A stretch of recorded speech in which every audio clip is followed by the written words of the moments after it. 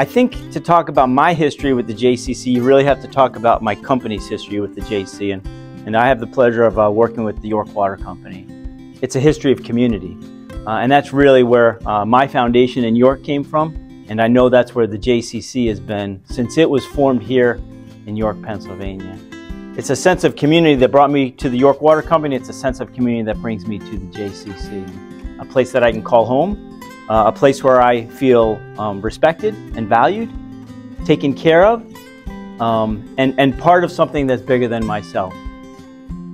So I wasn't a member of the JCC for a long time. I was not a member. I was associated with the JCC, but I never joined the JCC. And part of it is an excuse, and my own excuse. I was too busy. Too many other competing demands. I didn't have the time to become a member. And then I realized a little bit over a year ago, I needed to find time. To find time for me to be able to go someplace where I could reach my full potential. And for me, reaching my full potential means being physically, morally, spiritually fit.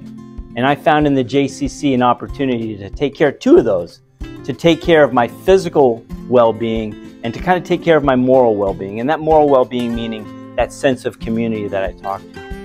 Community as being a really important part of morality and understanding that you have shared common values with the people that you affiliate with. And I have had the privilege of being a part of this community for about 15 years now, since I joined the York community upon my retirement from the military. York is a very, very special place. And for those of us who are not native Yorkers, we come to York and we see what is special about this community. JCC is part of that specialness. It's part about having an organization that truly has an ethos of service and that appreciates its place, not only historic place, but also kind of a vision for looking forward. I don't think there's any other organization more important to this community right now than the JCC, and that's why I appreciate being part of it. I'm kind of a historian, and so I was looking through the York Water Company's annual reports. 1980 is the 1980 annual report for the York Water Company. And right here, pictured, is the JCC. You know, so I look at the swimming pool for the JCC over on East Market Street from 43 years ago. For 43 years, this relationship between York Water and the JCC, the sense of community, shared responsibilities for community. You know, how can this community not be successful, not thrive, when we have organizations like the JCC?